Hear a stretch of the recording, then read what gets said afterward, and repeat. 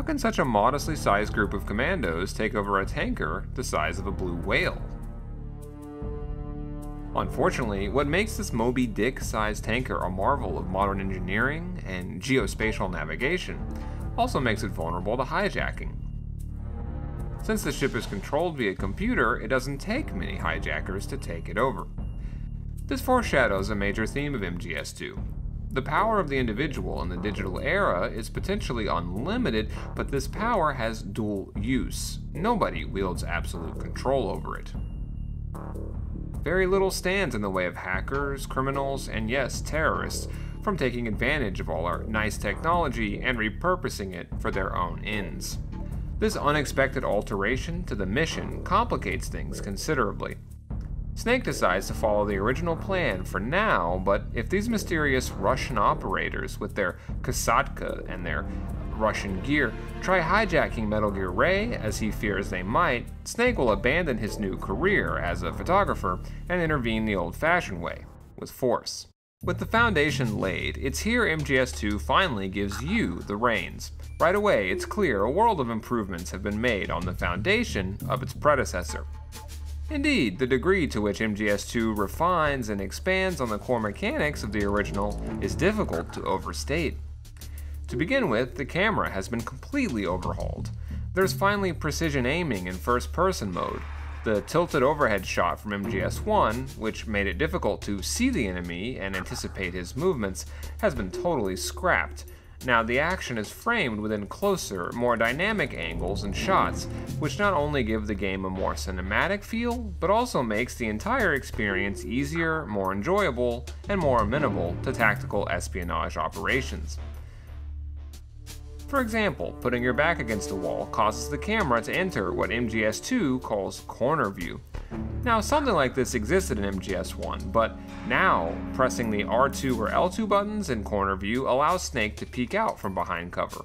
Holding the attack button, square, causes him to dart out from behind the corner with his gun drawn. This can be used to quickly snap into an offensive stance, fire off a round, and snap back to safety without detection.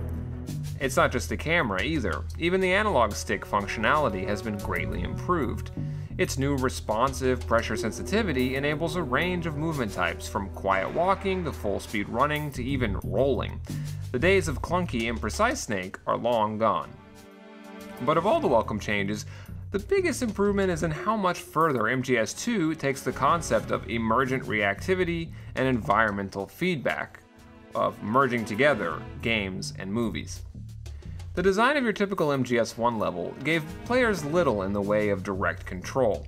You could manipulate the guards with noise, footprints, or by simply killing them, but that was about as far as the player could modify the puzzle or use the environment as presented.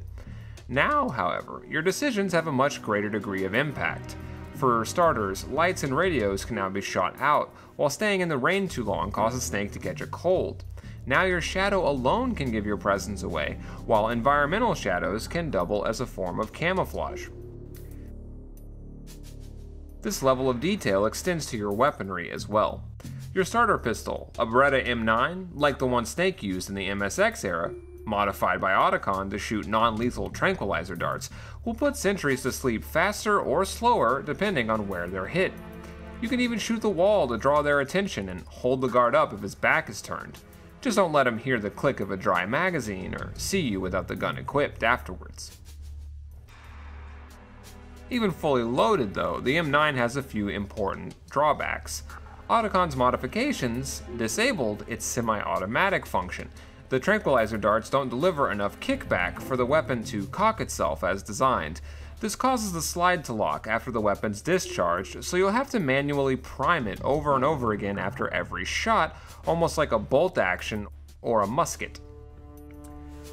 But that's not to say these drawbacks represent flaws in the game design.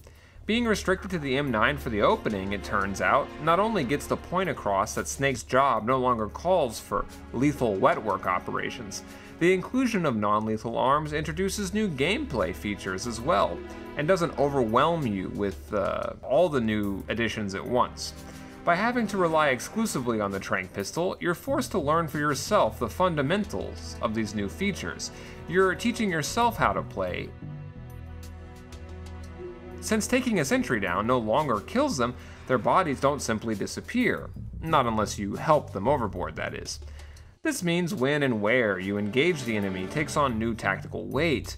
Bodies have to be moved or stored in lockers, and shootouts are to be avoided unless absolutely necessary. The ineffectiveness of the modified M9 against multiple opponents gives you not only a narrative but a gameplay motivation to avoid detection. Speaking of encounters, MGS2 adds a new post-alert phase where the enemy actively tries to hunt you down. To ensure the enemy AI and behavior during the so-called evasion sequences felt realistic, Mr. Motosata Mori, the chief military advisor during MGS1, took on a more involved role. こう開くわけだよ。こう。ということが見えていくのはこっちから順番にこう見えていくわけでしょ。なんでこっちに入るこっちに入る決める必要があるの。肩をつける。そうすると一番この人間はよしもう後ろにバックアップがいるんだって分かる。これがまず基本体制。基本的に重要なチームワークでお互い支援したかったら話にならないんだよ。どんな作戦があれどういうのもいければでいこう。問題なのはお互いこの4人でチームの意見が統一できてるかできてないから。All this research and attention to detail ensures that MGS2 plays as realistically as its on-site photography ensured that it looked. Not only has the sheer number of tactical considerations and options increased exponentially, this opening up of possible playstyles made the success of any one approach hard to predict, which gives the player a reason to experiment and a means of personalizing the experience. Altogether, these changes introduce a necessity for improvisational thinking, which increases the overall suspense dramatically. To play MGS2, you'll need to develop an ability to think both on your feet and out of the box, even under pressure. As Snake makes his way into the ship interior, you have to figure out a route to the objective area yourself, providing the perfect opportunity for practicing some of this improvising and experimentation along the way. Finding a path upward is your first real trial as Snake, and it's yet another great example of the game letting the player figure out the mechanics and controls not by tutorial, but by experimenting on our own, getting down the necessary muscle memory, and effectively teaching ourselves how to play. Once you reach the control room, Snake completes the first of his mission objectives. You discover the tanker's destination, the middle of the Atlantic Ocean. Snake, did you find out where that ship is headed? I'm looking at it. 35 degrees longitude, latitude around 58. More than 500 miles off the coast of the Bermudas, out in the middle of the Atlantic. So the prototype is ready for solo testing. It's basically combat worthy. If the purpose is to field test the new Metal Gear prototype, this suggests Ray, unlike every known variety of Metal Gear to date, could be amphibious, a theory made all the more plausible by the fact Ray is exclusively a top-secret project of the Marine Corps. Considering the Marines rarely get opportunities for sea-based operations anymore, it could be the Ray project represents a tactical gambit. The Marines, it seems, are in direct competition with the other armed forces wings of the Department of Defense. Ray might just be the thing they need to increase the Marine Corps' importance within the military overall, to modernize their ranks and better distinguish themselves from other outfits. But Snake can barely finish relaying this information to Otacon before you're interrupted by some noise from outside. This draws your attention to a lone member of the hijackers out on deck, who's distracted by a radio conversation of her own. The soldier's demeanor and appearance stands out from the rest. Clearly, she's no grunt. Seeing as she's isolated and distracted, Snake, sensing an opportunity for some human or human intelligence work, moves in to listen in on her conversation and then confront and interrogate her. But Olga, as she's named, isn't exactly in a talkative mood. Freeze! Hands over your head, now! Toss your gun overboard, slowly.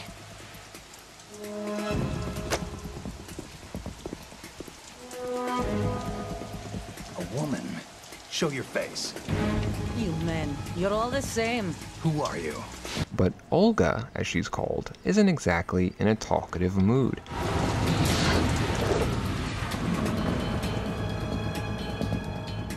It stopped raining. Not too shabby, is it? New York, I mean. She gets the drop on Snake, and just like that, you're thrown into the first boss fight of MGS2.